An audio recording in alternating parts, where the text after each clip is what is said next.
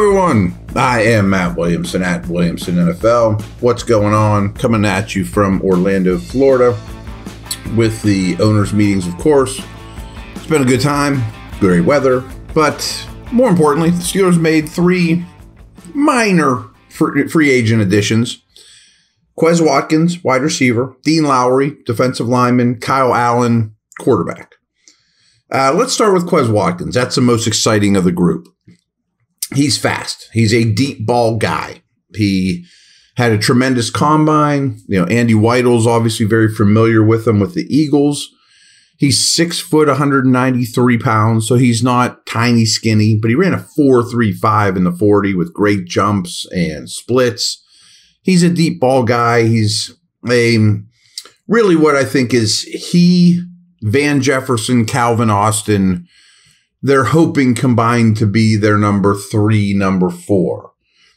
I don't even know that any of them are guaranteed to make the team, but maybe you could even add 2 to make them your 4, number 5 would be ideal. But they're throwing some things at the fan here. The deep ball stuff obviously correlates with Russell Wilson.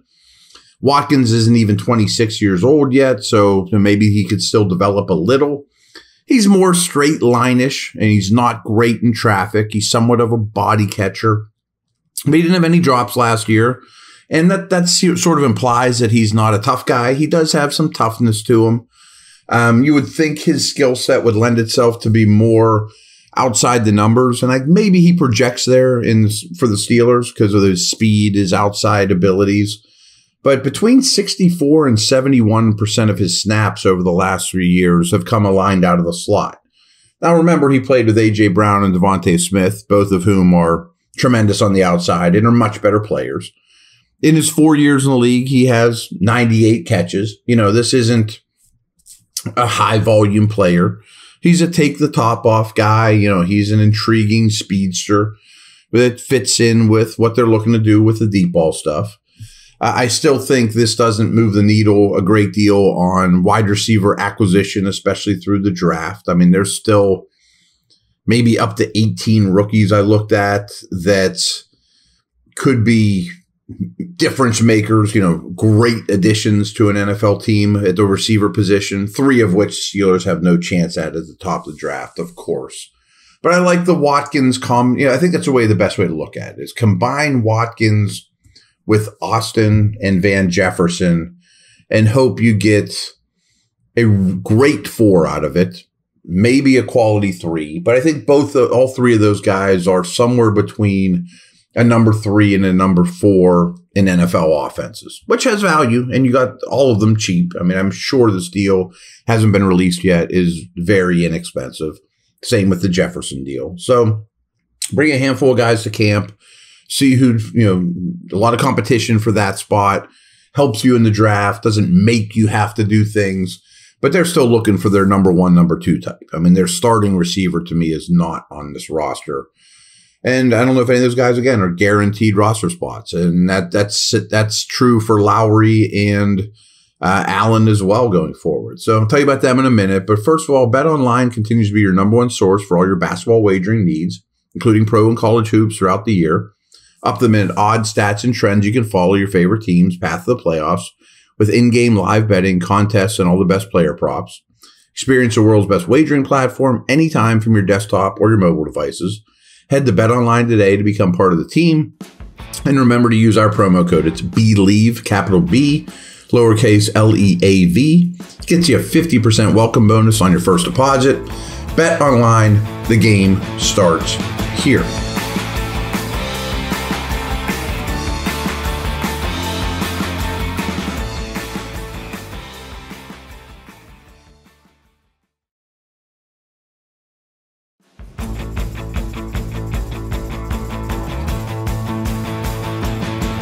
Okay, so a little bit later news of the day was Dean Lowry and Kyle Allen.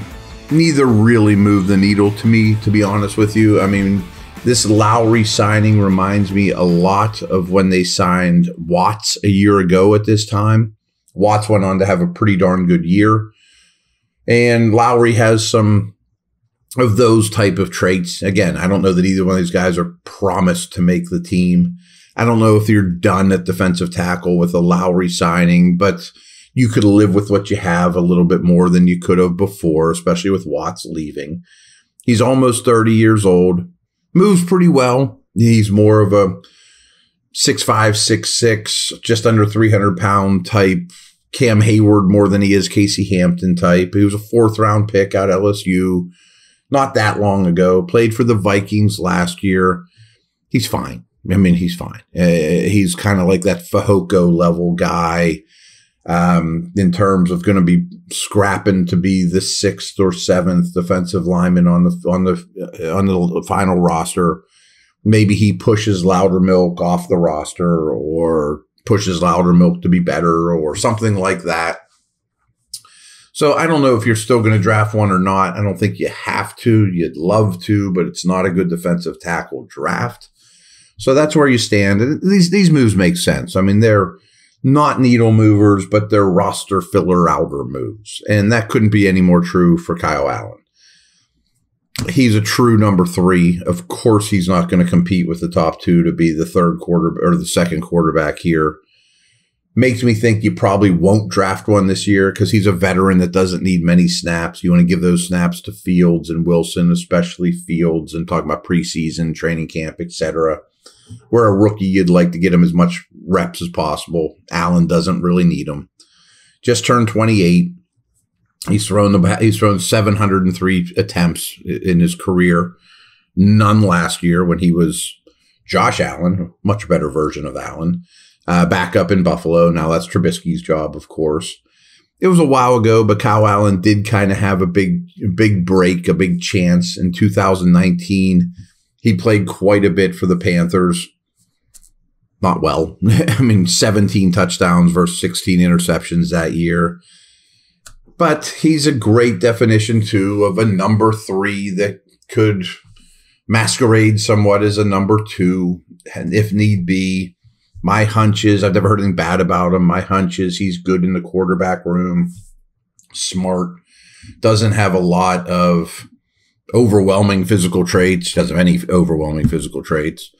They could probably move on without him, just like all these signings, but more so even than the other 2, and not lose a beat. I'm sure he's making very, very little, but maybe he's a good, ear sounding board, teammate, etc. I know I'm not saying wonderful things about him, but you're going to take 3 quarterbacks to camp. You're going to take 4 quarterbacks to camp. 3 are going to make the team. Maybe we could say here at the end of March that we know who those 3 are that are going to make the team, and maybe this makes them think they're not going to bother drafting one.